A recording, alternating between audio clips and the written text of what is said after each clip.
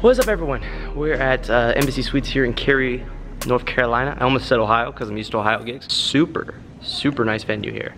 You got Aaron back there, the GOAT, bringing in the line array system. You got loads of road cases and stuff over here that we're gonna be doing. We're gonna go ahead and get set up. I'm gonna walk you guys through as we're doing the setup. It's gonna be really interesting. We're setting up crank stands right now for the VRX 932s. And we're just kind of eyeing up everything, get everything centered, and figuring out how we're gonna lay out the stage, where the main console is gonna be, and all that fun stuff. So that's what we're working on. Ladies and gentlemen, as you can see behind me, we have done a lot, and but nothing is really hooked up yet. We're still in the wiring process, so I can kind of walk you through where everything's at, where it's laid out, and what we're gonna be doing, but I can't necessarily show you anything as we're wiring everything. So in the center, we got my event table. We're gonna take that facade and we're gonna run the facade somewhere, and we're gonna set up like a lighting audio station area. We're rocking the 2 totems like we did at Buckeye Trail, but we're gonna put a Wash FX2 on top of both of those. We're gonna rock 4 movers off the top of 2.5 meter totems. We got 4 VRX 918 SPs, not mine, all Aaron's. I could have brought 2 more, we would have had 6, but that's a whole nother circuit of power we need. 2 VRX 932s on both sides on top of Truss crank stands, DT 3900Ls. Hooking up this last totem right here. We do have 2 PRX 712s that we're going to somehow manipulate to do a center fill, because there is a gap with the VRX 932s that it's going to be in the center here. So we're going to run those as center fills of some sort. And obviously we got my SD case. We'll go through all the detail equipment later on. Right, Drake? Yep.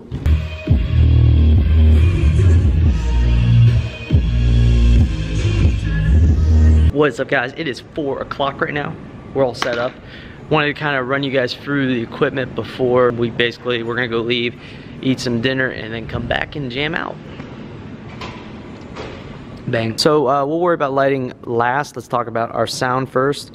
4 JBL VRX 918 SPs powered subs being our sub stack. We got 2 VRX 932s, JBL VRX 932s on both sides. That is running our mains, and then we have 2 JBL PRX 712s as center fills. All of that audio, it's run off of the Drive Rack Venue 360. Wow, you got a digital media player in here too? So this is all of Aaron's stuff, and then that is being fed directly by my SZ case up here. We're just running directly out of my SZ over to there, nothing in between. Obviously, I'm running off of Serato over here on my HP Spectra X15 laptop. And tonight, we're using the brand new, just came in, Audio-Technica 3000's 4th gen microphones. These things are awesome. We're not using the GTDs that are built into the case tonight, just using those. Vimoto LP2s as well for my headphones. My console is sitting on top of the 80J event table with the custom FSL logo. On the lighting side, we're missing lights right now because we have the elements over there charging on both sides.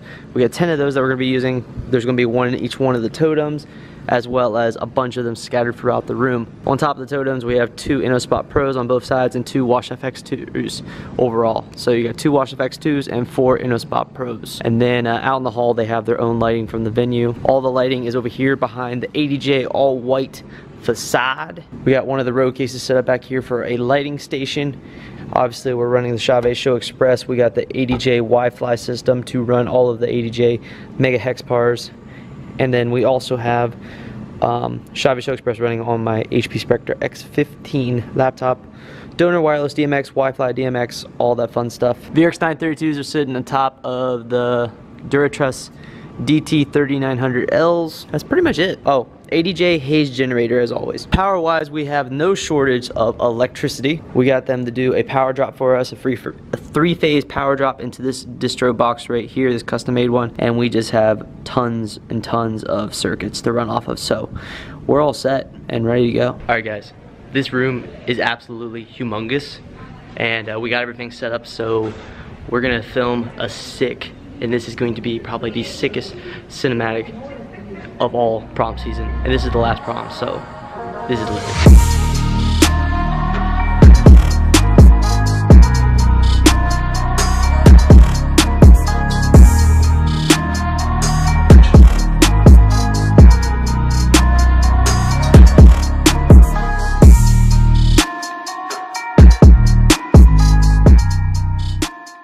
Apex High School, make some noise! We're gonna get these things off here. We're gonna do some of let's get this thing going.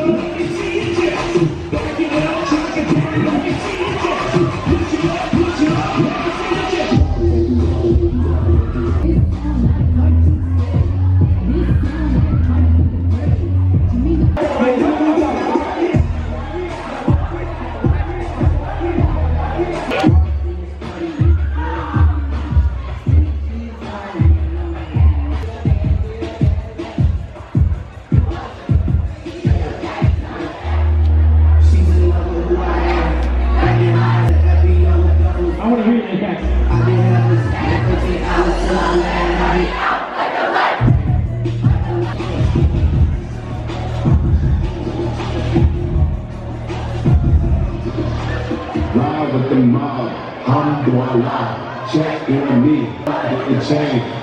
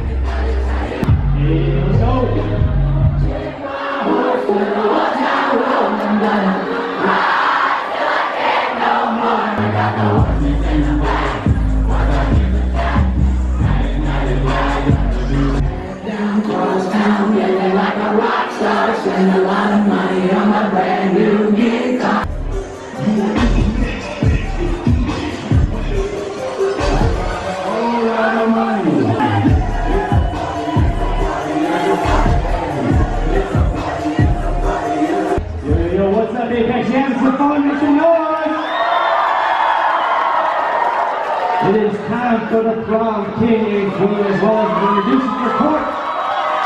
And we'll turn the mic over to them. And our winner is Yoshi Joe.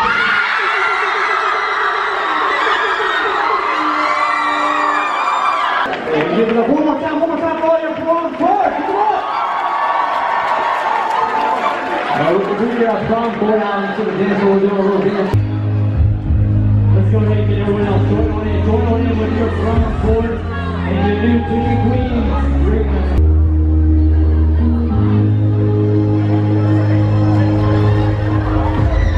Apex High, I need you to get up here around the stage, get up on these subs. You guys have a good time out there?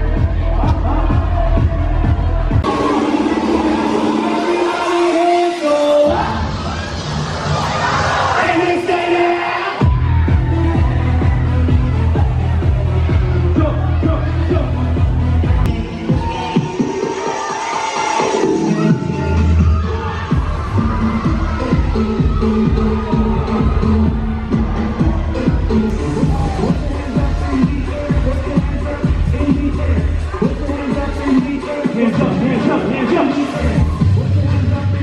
Hands up and clap, clap, clap, clap, clap, clap, clap.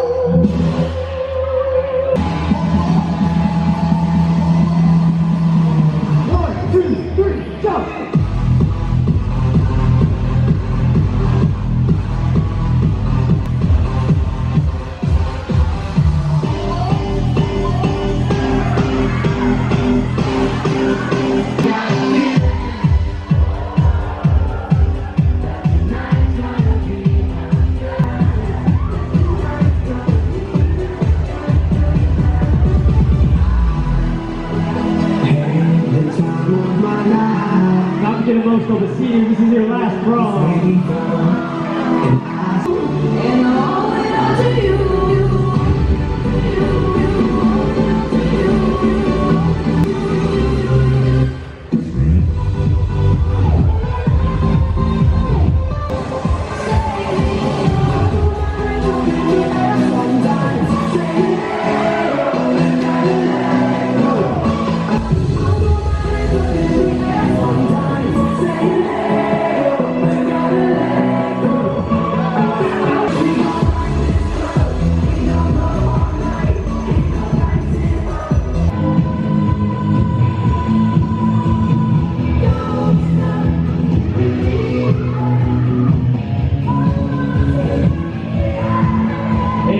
That is your Prom 2019. Make some noise.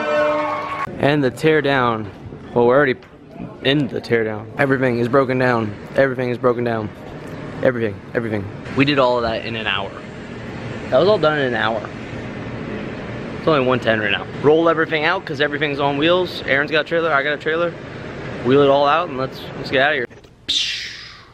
And that prom was bonkers. Absolutely insane. It will definitely go down in the books as one of the best proms to date that I have ever done. I don't think I mentioned it, but this was actually a 4-hour long prom. It was from 8 p.m. to midnight. Normally at these 4-hour proms, it is really hard to keep the students dancing, excited, fun, energy, all the way for all 4 hours. Normally they die out about the last hour, but these guys actually, for the most part, were there for the whole entire time, and they were jumping around, dancing, partying, and it was awesome. A lot of that had to do with how I was structuring my sets and stuff like that. I didn't play a lot of upbeat 128 music until probably 2.5 hours in. It was really late when I got finally into some 128 stuff, some 130s, some more upbeat, dancing, jumping, more high energy music than the beginning portion, which was mostly around 100 BPM and sometimes dropping down to 70, 80, etc. And obviously it was planned so that the rave happened right after we did the prom king and queen announcements, which was I think around like 11 o'clock. We did those about 11 o'clock, and so about 11:15, 11:30 was when we did the rave. And by the time I finished my little like rave session, was pretty much almost over. So that's how I kind of planned it, was to end on a very high note And obviously the last like 10 minutes was when people started to funnel their way out of the dance, and we ended with a pretty good strong crowd there at the very end to Don't Stop Believin'. But yeah, 4-hour proms definitely are a challenge and a very big struggle to actually pull off, because it's really hard to avoid playing out and playing all the hits early. You really got to hold back and save a lot of those hits for later on in the evening. And you got to, in the meantime, play a lot of good tracks as well. So song selection, playing the right songs, playing out songs sometimes longer than others, and not using a lot of short edits is really huge when you're doing a 4-hour versus a 3-hour prom. Maybe I can get into that in another video. But overall, just wanted to give you guys this little wrap up here. It was awesome, it was amazing. And if you enjoyed this gig log vlog of this awesome, amazing prom, all the gear, all that fun stuff, big shout out to Aaron for bringing the VRX line rays and all the sound. That was awesome, that was awesome. We're going to be working together probably in the future on some awesome, cool, amazing other production related stuff. And on that note, guys, if you like this video, be sure to give it a big thumbs up. You guys know the YouTube algorithm right now, for some reason, it really likes if you get a lot of likes on your videos. It really helps share the content and get it out there and everything. They really like that. So if you guys could help me out, leave a big thumbs up on this video. Also, it also appreciates if you leave a comment down below. So leave me a comment. Let me know what you guys thought of this. I appreciate negative criticism as much as I do positive criticism. So whatever you guys got, if you got any questions, leave them down there as well. I answer every single one of you guys' questions on every single video. Oh, and if you're not already subscribed to the YouTube channel and all the awesome dope content, be sure to click the subscribe button. But on that note, guys, like always, my name is DJ Rick Webb. Keep the record spinning, guys, and I will see you guys next time with an amazing, awesome YouTube video of some sort related to DJ stuff, content, business, all that fun, amazing, awesome stuff. Peace.